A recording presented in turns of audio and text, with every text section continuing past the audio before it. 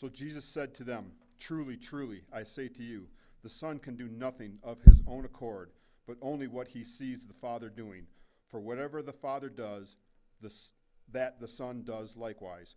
For the Father loves the Son and shows him all that he himself is doing.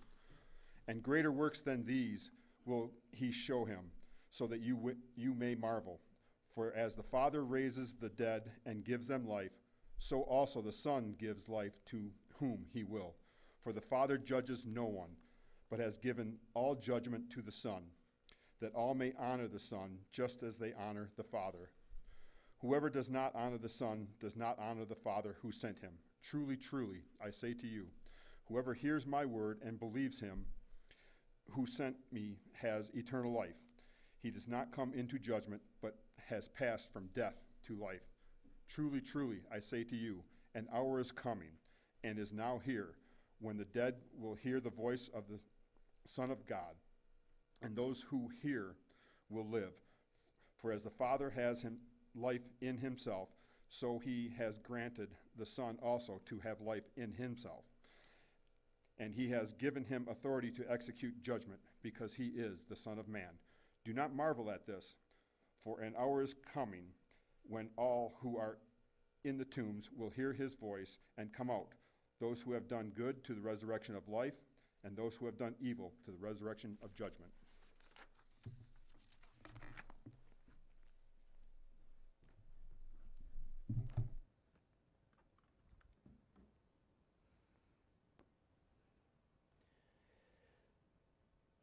Father, we thank you that we can gather in the name of Christ this morning, and that we can make a big deal of you. We can read of your word and sing songs that praise you. And I pray that as we do, that we would be strengthened in Christ, that you would increase in our estimation, in our hearts and our life, and that we ourselves would decrease. Pray that you would grant us ears to hear today. We thank you for this time. Bless us, please. In Jesus' name we pray. Amen.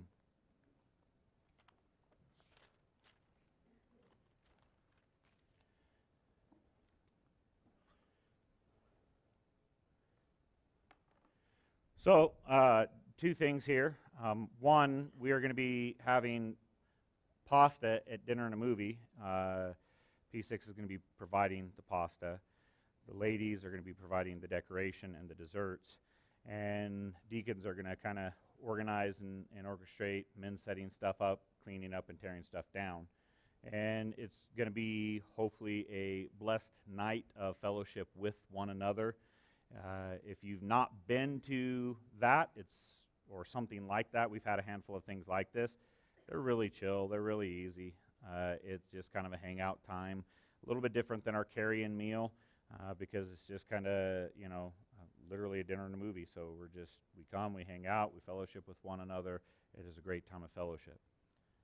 Now, the next thing. Matt didn't ask me to do this, but I'm going to kind of make a big deal about this because this man, who you just heard read the scriptures, does some beautiful woodwork. And last week, or the week before, I forget which, was it last week? Last week he had a box of these ornaments that he was giving out to everybody. And that's a pretty significant and cool thing. And then this week he brought some really cool and beautiful pieces of what I would regard as artwork for the tree.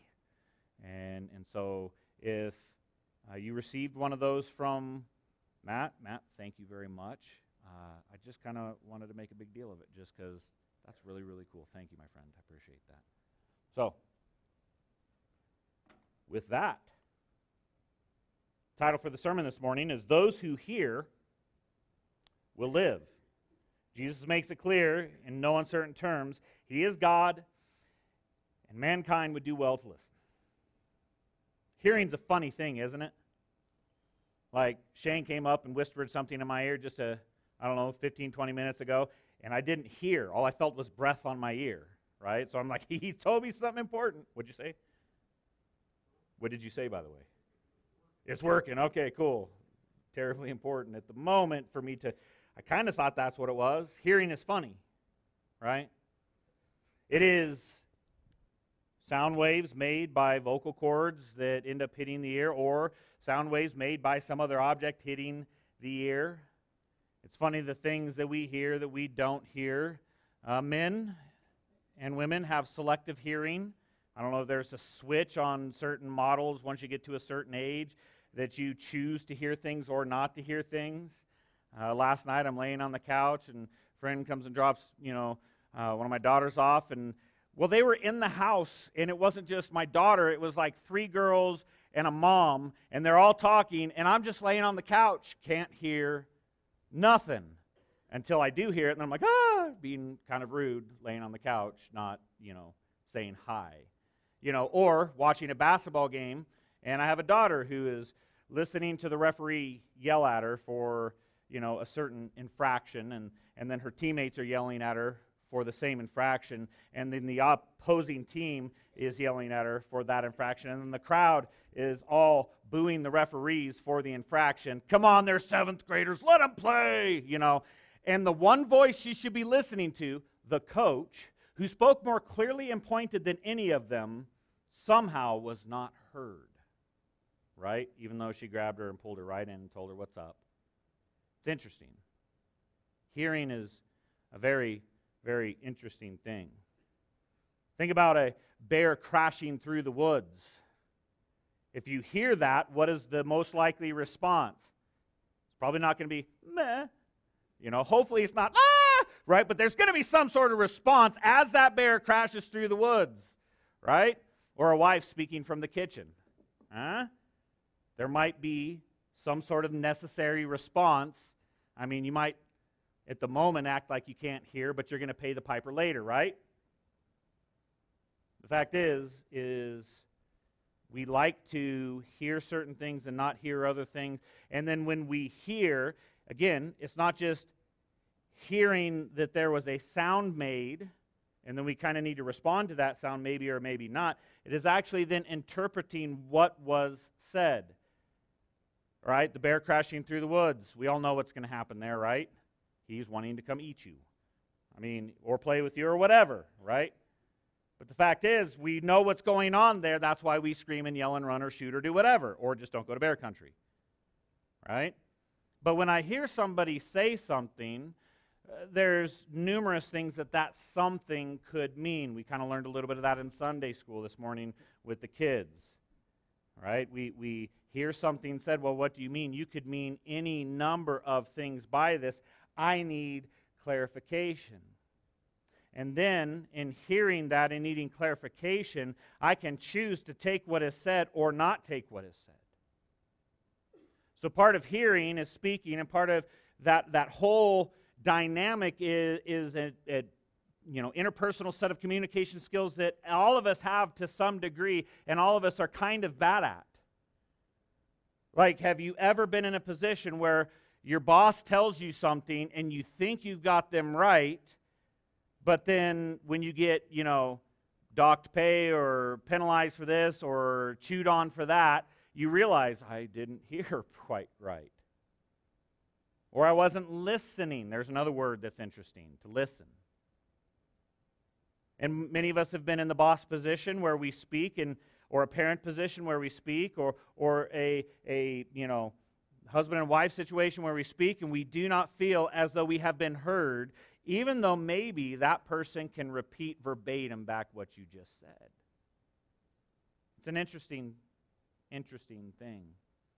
I think about it all the time lately because I'm having a harder and harder and harder time of hearing. And I see how important it is to be able to hear and interact with the people around me, but not just hear, again, data and information coming in, but actually try to hear what is coming from that person. What do they mean? What are they saying? What are they getting at? And is it important for me to care? Well, again, from an interpersonal communication standpoint, yes. It's absolutely important for you to care, to try to figure out what a person is saying. We live in a day and age where somehow the hearer has an infallible sense of hearing, and the communicator is one that's always having to make the effort to get the hearer to hear rightly.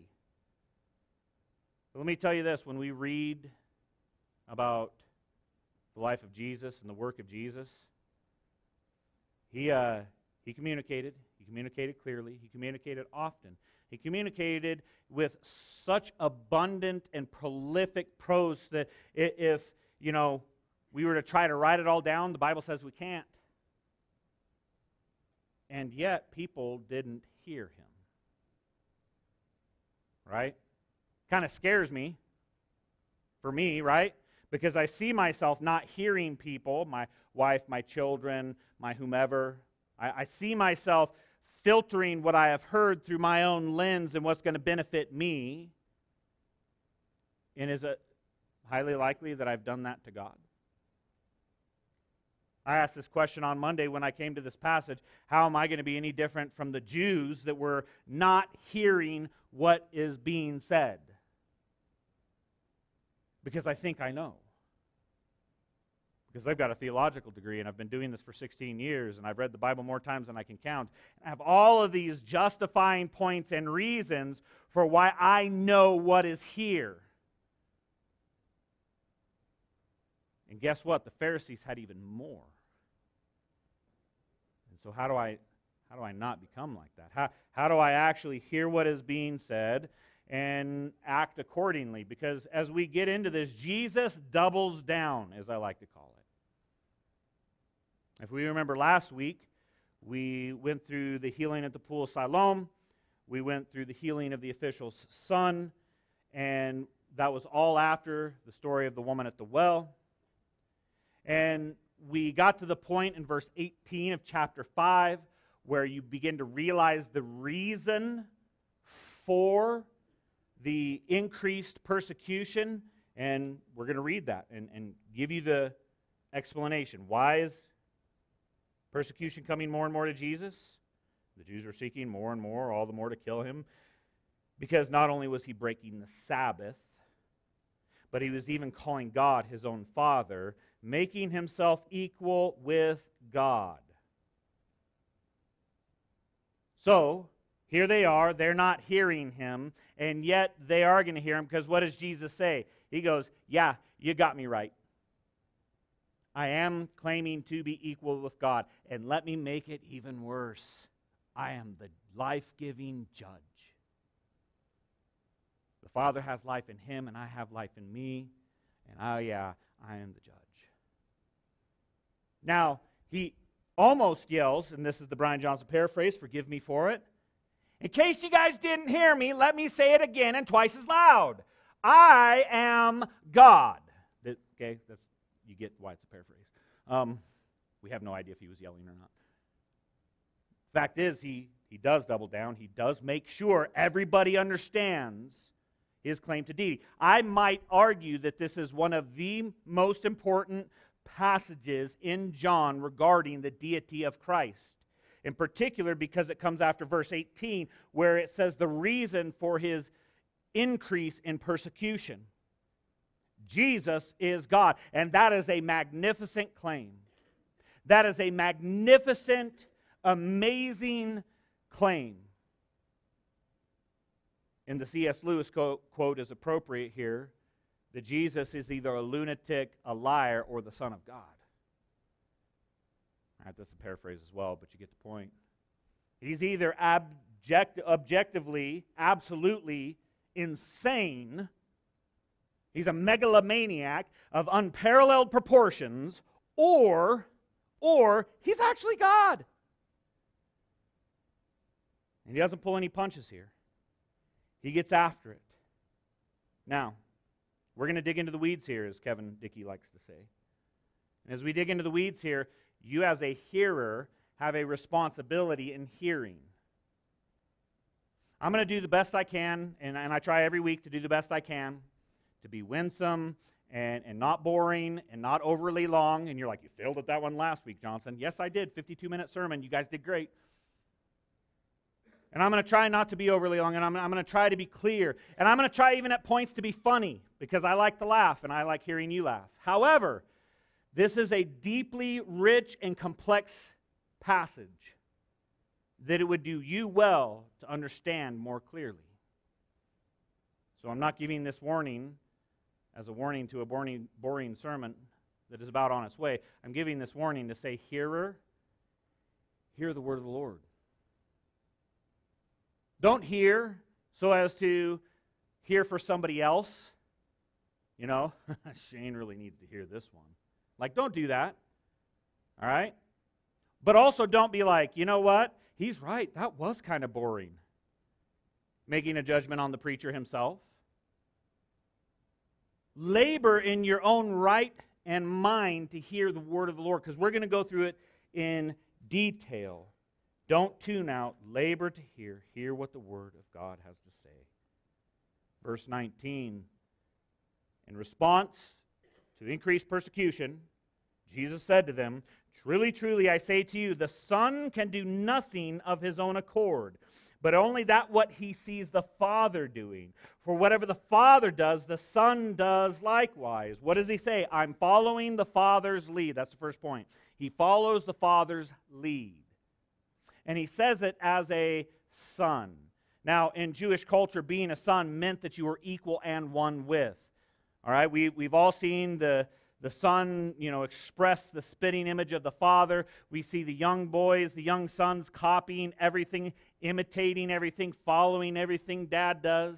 If dad walks like this, he walks like that. If he spits like this, he spits like that. If he untucks his shirt and, won't tuck his shirt in going to church, he refuses to tuck his shirt in when he goes to church. I mean, all kinds of things a boy will imitate of his father. And so what Jesus is saying is, yep, absolutely, and amen. I can do nothing on my own accord, but only what I see the Father doing. He's claiming some special prerogative and privileged position. And I can do nothing apart from him. As he moves, I move, he says. This is Jesus in lockstep with the Father.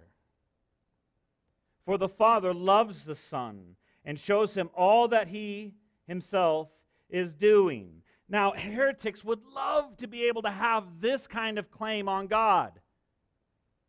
This close, privileged position of gaining what might appear to be secret knowledge, but it is a knowledge that is given between a father and a son. The Father loves the Son and shows him all that he himself is doing. Oh yeah, he gave me the playbook, in other words. So I'm there, I can't do anything apart from him. He gave me the playbook and he loves me. That's another thing for the Jews that they didn't like. Can they really know if God loves them? That is one of the things that has become a marker of genuine biblical Christianity, is an understanding of the love of the Father for his people and for the Son. If you want to have a good apologetic for any religion that is not genuine Christianity, it comes down to the assurance of the love of the Father. The assurance of his favor. The assurance of grace. If you want to know how to witness to a Mormon, right there. They are not assured of grace. They think that they have to gain the love of the Father. Here's the thing. He says, I love you. I love you. And then we walk by faith in the obedience of faith. He says, I have made you my own. And here, Christ recognizes that right away. The Father loves the Son and shows him all that he himself is doing. And so everything that has been done up to this point is then tantamount or equal to what? The work of the Father. And greater works than these will he show him, so that you may marvel. And he's like, oh, more is coming. More is coming. You ain't seen nothing yet. That reminds me of Homecoming back in 1995. You ain't seen nothing yet. Dun, dun. Yeah, that was his soundtrack at the moment as he's sitting there preaching, telling them, you've seen very little, but actually is going to happen. He's revealed to me his plan. He's given me his eschatological map to how it's all going to end, and I'm going to show you so that you marvel at it. Pretty magnificent claim, is it not?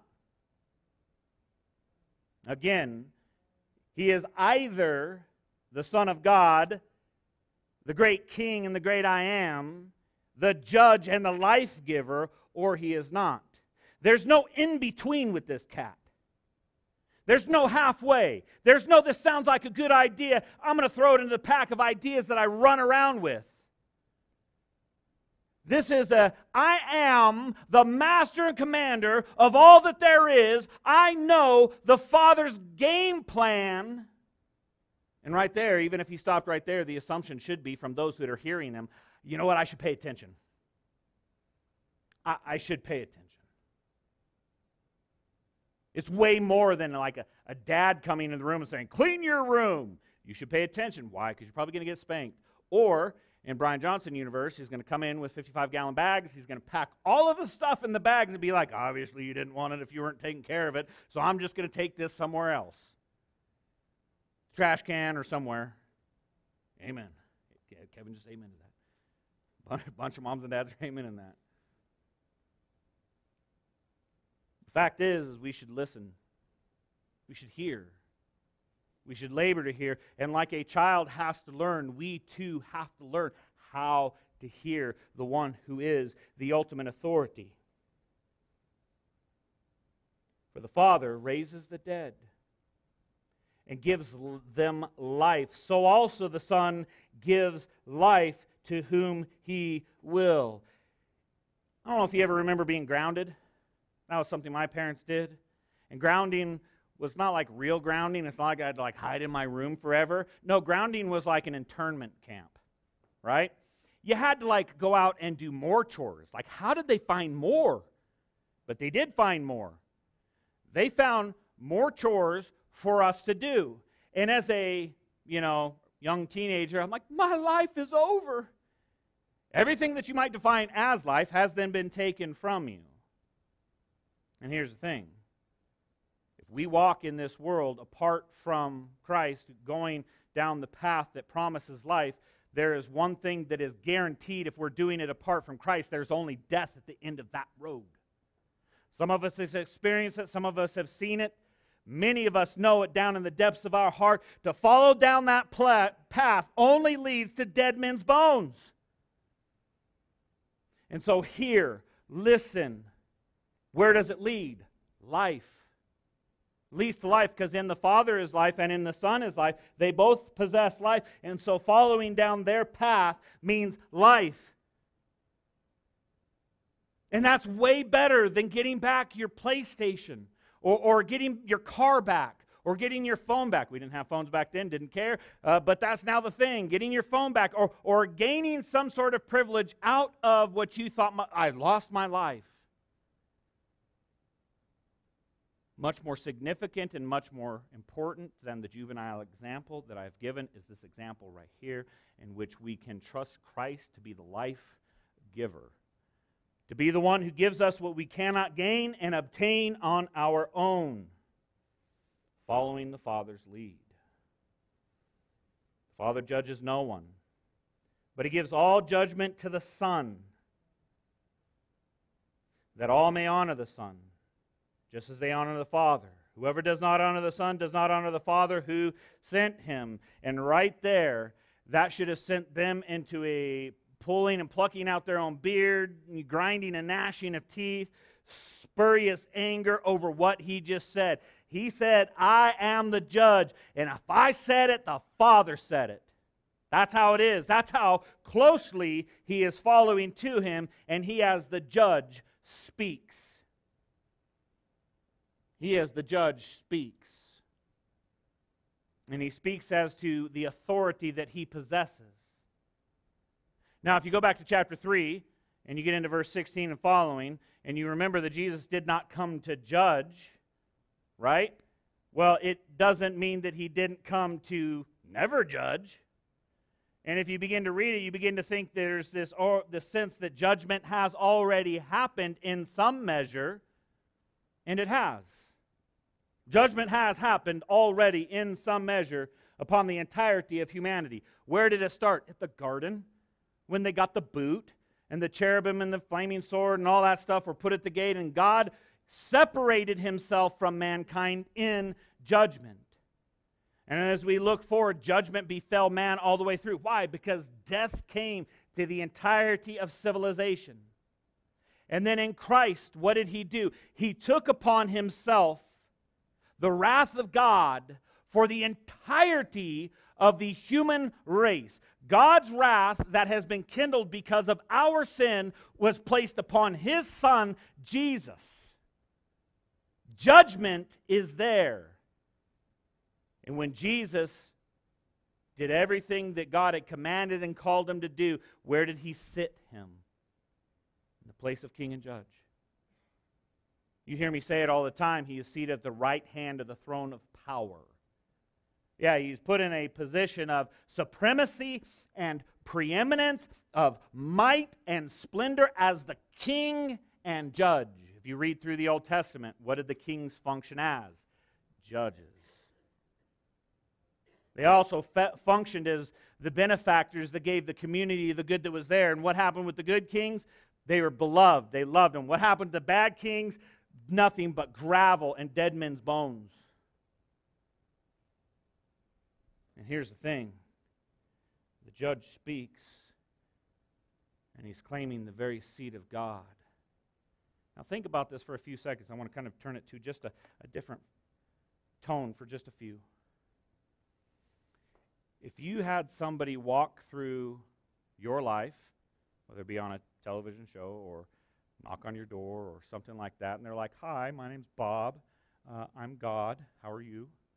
How would you respond?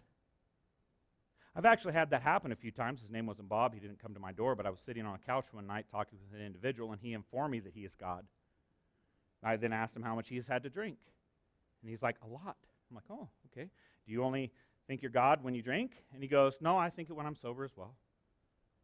Okay, wow. He then informs me that I, too, could become God. And I was like, "Buddy, you're nuts." And he's like, "No, I'm not. No, I'm not. It's one of the most freeing things ever." I'm like, as you're currently bound on the couch drinking alcohol to which you are addicted to, obviously. And he's like, "Yeah, well, maybe." What does that conversation demonstrate to you? The guy is, right, a little bit loose up here. Things aren't quite right. And here's the thing. If anybody came to you and said the same thing, we would all have the same response, would we not? Would we not think that they are a little bit loose upstairs, that they are a little bit crazy, that they've just, got a really overestimated sense of themselves? So why is it different with Christ when He does it?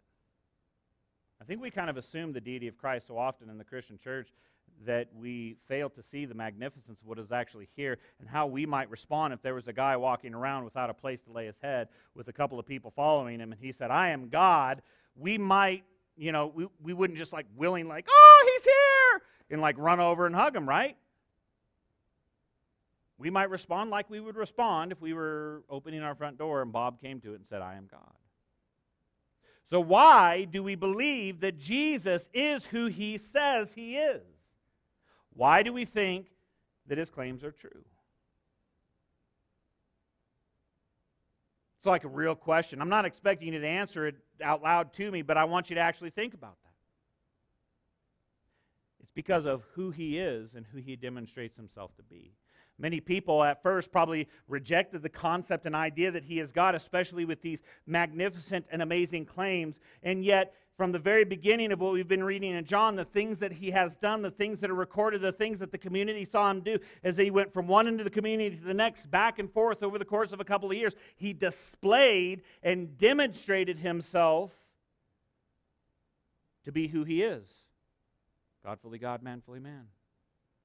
The authenticity that He possessed demonstrated Himself. So He may have been sitting next to me on a couch, and I may have been like Thomas, doubting all the way. And when He did go to the cross, and He rose from the grave, and I come to my buddies, and I'm like, "Yeah, I want to see the wounds. I want to see Him." And then when He comes in, what does He do? He demonstrates He is who He says He is. Self-authenticating realities happen all the time. All the time. If you're the best vet on the planet, and you show up to the annual Vet Olympics, do they have such a thing? And as you're engaging in the annual Vet Olympics and you take gold medals and all the veterinarian stuff, then you have demonstrated you are the king vet, the champion of champions. That's self-authenticating, demonstrated off of how you do stuff, right? Or the best UPS driver on the planet. Never breaks the speed limit, always does exactly what he says. Always delivers a package in pristine timing and, like a day early kind of a thing, and they're never broken and it's just perfect, right? Service with a smile. It's demonstrated by the authenticity of action within that. I could go around the room and pick on, let's pick on Shane, the best blade driver, not just in the county, but the state of Wyoming, right? How do we know that these things are true? Well, they demonstrate themselves to be true because reality and truth is self-authenticating. You know what's real because it demonstrates itself to be that. Jesus does the same exact thing. And as he's standing here, there are many of those that believe when the judge speaks and he says these things, he is who he says he is. And yet even they were still wrestling just a bit, right? They walked with this dude for years, and they struggled a little bit. Even John, no woman was greater born of women, but John, and he even in his darkest moments struggled. Are you the Christ? This is a magnificent claim that is not always so easy to accept, and yet Jesus continues to say, honor is due to me. If you want to honor the Father, you better honor me. Truly, truly, verse 24, I say to you, whoever hears my word and believes him who sent me has eternal life. Let's stop right there. Whoever hears. It's not just information coming into the ear ball. I don't know, is there a ball in the ear? Doc, help? No? It's not just information coming into the auditory caverns of my head. It is actually hearing and believing. Truly, truly, I say to you, whoever hears my word and believes him, the Father who sent me, he has what? Eternal life. He does not come into judgment, but has passed from death to what? Life. He is the giver of life. He is the one who takes you from that death to that life. All those who hear will what? Live. If you get a chance, go to Ephesians chapter 2, and it talks about us being dead in our trespasses and sins. And this right here, I believe, fully gives us this idea that we are going to be taken from death to life, from the death of our trespasses and sins to the life that is only found in Jesus Christ. Read chapter 2, verse 1 through 10. It's a great passage for that. Verse 25, he gets more in depth into this listen, hear thing. Truly, truly, I say to you, an hour is coming and is now here when the dead will hear the voice of the Son of God, and those who hear will live. Now, the question is what is that? Because this could be Lazarus, John chapter 11. What does Jesus do? He actually waits till he's dead when he could have gone and just healed him while he was still alive. He says it's not time yet to go do it. He goes and waits till Lazarus is stinking in the grave. And then in no unclear or uncertain terms, he says the dude's dead. They're like, oh no, he's just fallen asleep in the Lord. Nope, nope, dead. And what does he do? Lazarus, come out. Lazarus comes out. All right, take the grave cloth off of him. And what does he demonstrate? Those who hear his voice will live. Those who hear. And not just in an auditory fashion, but hear and respond by faith. Lazarus was dead. He was a dead man that could not raise himself, and yet God took him out of that grave. He gave him life. Matthew 27, 50 through 53 is another passage in which you get this idea that when Jesus cries out on the cross, it is finished. And then what happens? Like, there's a bunch of dead people that come out of the graves. Here he is. He cries out, and when he speaks, and they hear his word that it is finished, the thing that he has been promising, what happens? The graves are opened, much like Lazarus. Much like us being brought to life from our deadness and trespasses. Why do you think I make such a big deal about God's Word? because there's nothing I can creatively say on my own to you that will bring life. I can't do it. I can't save you. If I would, I could. I have tried to argue people into the kingdom of heaven. It doesn't work. And yet I know that the word of Christ brings life. I know the word of Christ brings people out of the grave. I know the word of Christ is something that has His power behind it. And so what do? We speak the words of Christ. We open the holy word of God and I speak it week in and week out. This is a major, significant reality. If you ever leave this church and go to another church and they don't open the word of God and speak from Christ, go somewhere else. Let's say they have hard pews. They don't have any air conditioning or heating. Let's say their music is terrible. Let's say the preacher's, I'm really getting into this now, the preacher's a hair lip, right? And yet he speaks the word of God. That might be the place you need to be. All too often we make the things of importance within the church the unnecessary components of what we like or dislike, versus is the word of God there? Because when He speaks, there's life. For as the Father has life in Himself, so He has granted the Son also to have life in Himself. And He has given Him authority to execute judgment, because He is the Son of Man. Jesus is the life-giving judge. The life-giving judge. That doesn't always go together. We like to think of the merciful judge. We like to think of the judge that kind of bends the rules for us on our behalf. The judge is like, don't worry about that fine. Don't worry about that ticket. Don't worry about these things here. Here's a judge that does not bend the rules. There have been no rules bent. Every T has been crossed and I has been dotted. And in righteousness He kept the things that God has commanded. And we praise God that He is the just judge, but He is also the life-giving judge. That He is the judge that bore on our behalf the penalty of our sins, so that He might execute judgment and give life. Do not marvel at this, for an hour is coming when all who are in tombs will hear His voice. Now let's stop right there. You might be wondering why in verse 24 I equated it to those other passages that I quoted to you in passing about saying, I think verse 25 is talking about these specific events. And the reason is because it's talking about it's immediate, right? These things are going to happen. Well, right here, this puts it off to the future. And he talks about all the tombs.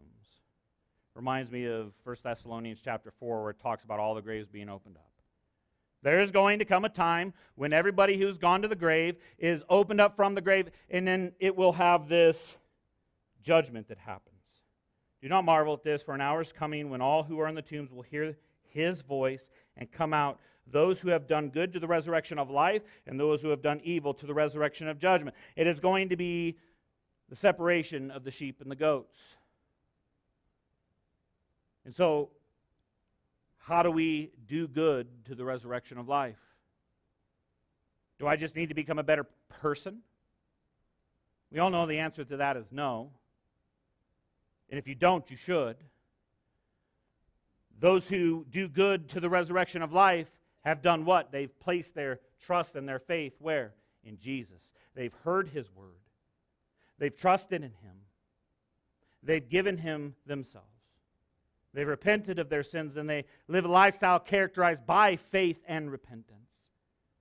That is the good work of God, is to believe in Him, to believe what He is saying, even if it is hard.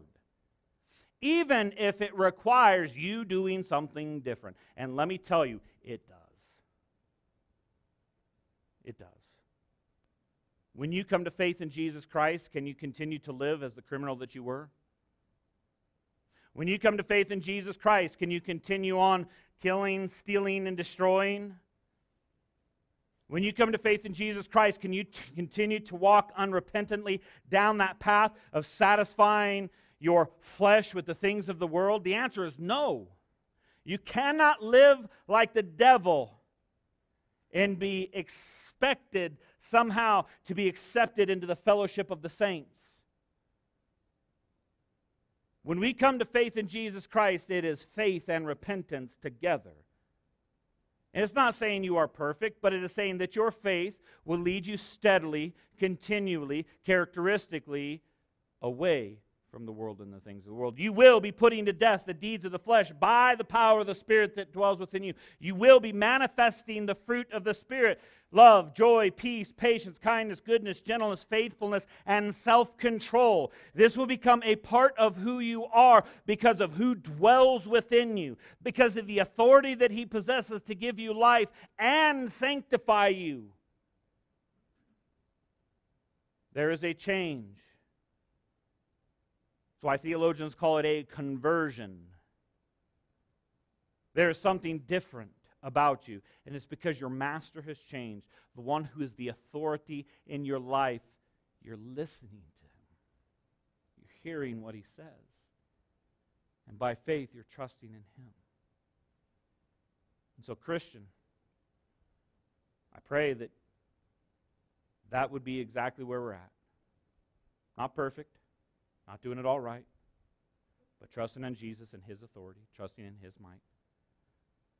If you know not Christ, and you're still wrestling with who He is and how He works in this salvation stuff and all that, continue to read, continue to sit in the preaching, and continue to talk. There are many people sitting around you that would love to say, hey, this is Jesus. This is how He's changed my life. This is how He's worked amongst me and my family.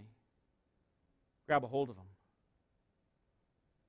I pray that we would be a people that would do that, and that it would shape and modify us and who we are and what we fellowship in more and more and more. Because it does. It currently does. And by God's grace, may it continue to do such. Let's pray. Father, we thank You for Your goodness, and we thank You for this morning. We thank You for this time that we can gather in the name of Christ. And I pray, Lord, that we would trust in Your power, Your authority, Your goodness. Trust in the fact that You are the life giver and You are the judge.